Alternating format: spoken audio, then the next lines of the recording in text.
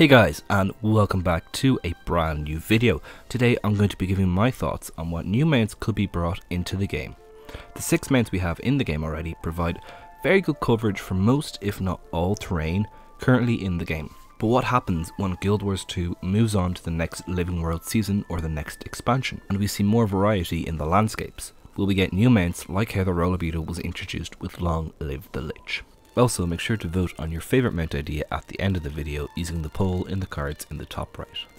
Now, while we might not get any more join the current roster that we have, we may see more mounts in the open world, similar to how mounts can be used at their respective hearts, or how free-to-play accounts can rent the roller beetle at the races. So here are my theories on the sort of mounts we may see in the future. So the first thing I did was I looked at the function or the purpose of mounts by looking at the original 5 and seeing how they worked. And I narrowed it down to 4 requirements that all of the original mounts complete. 1. Enhances pre-existing movement. 2. Adds new movement. 3. Enhances new movement. And 4. Engages enemies. All of the original 5 smoothly fit into this, such as the Raptor. It enhances land speed, adds the gap jump, enhances it to canyon jump, and gathers enemies when engaging. Now the roller beetle, which was added after Path of Fire, doesn't fit perfectly, but covers 3 well. It enhances land speed, adds barrier smash, and charges through enemies to engage them. So when coming up with the new mount ideas, I tried to keep them in line with these requirements. So let's get the easy one out of the way, Aurene or a dragon mount. Now I think this mount should be restricted to story instances, as it should feel completely overpowered. I think this mount would be unlocked at the end of the Crystal Champion Mastery line, giving it the Bond of Life and Bond of Vigor permanently.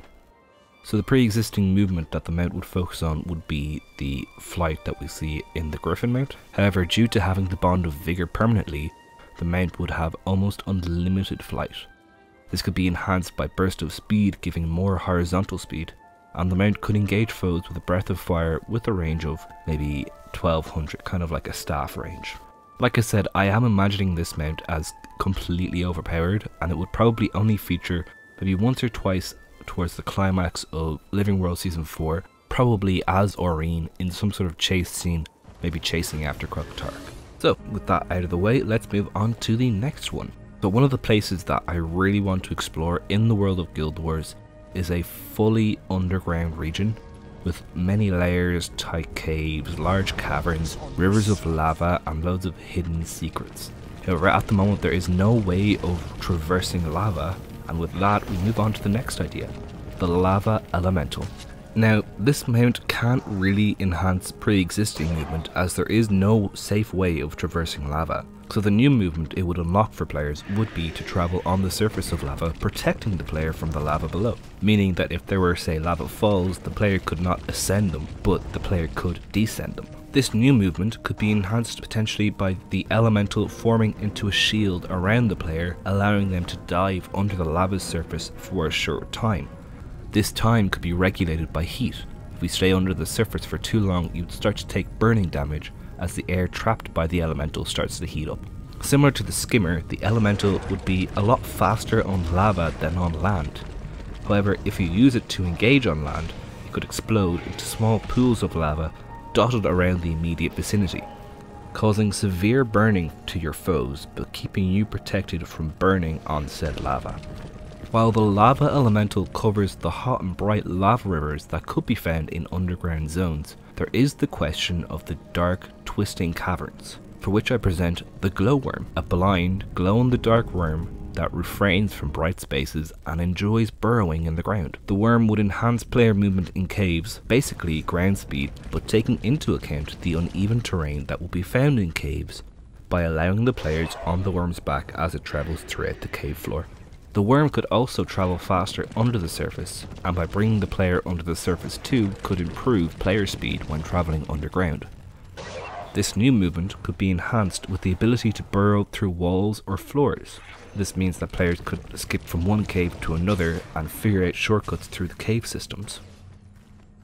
As I said, the worm I had imagined was a blind glowworm that refrained from bright areas such as towns, meaning the mount could not be used in lit areas. To counter this, the mount will provide a passive light, helping players to navigate dark caverns. To engage enemies, the worm could create a burst of light, blinding all enemies nearby and providing a passive light for a few short moments after you engaged. Another possible location would be further north to the far Shiver Peaks. This mountainous landscape will be cold, meaning a mount immune to the bitter cold, first seen in the Bitter Frost frontier, would be needed. The idea for this mount is an ice brood minion who's been freed from Jormag's influence. The mount would have to be from the region and one that could survive in the harsh conditions. For this reason, I think an ice brood wolf would be perfect. The wolf would excel at travelling across tundra and in the bitter cold, keeping the players warm in freezing temperatures without the need to craft the thaw elixir to survive the bitter cold.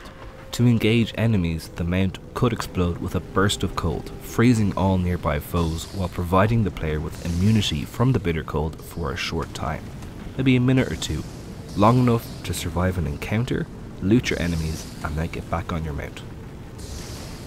Since ArenaNet balanced the underwater combat a few months ago, there's been a nagging suspicion that at some stage we will see a fully underwater map, be it as a single Living World episode or as part of an expansion.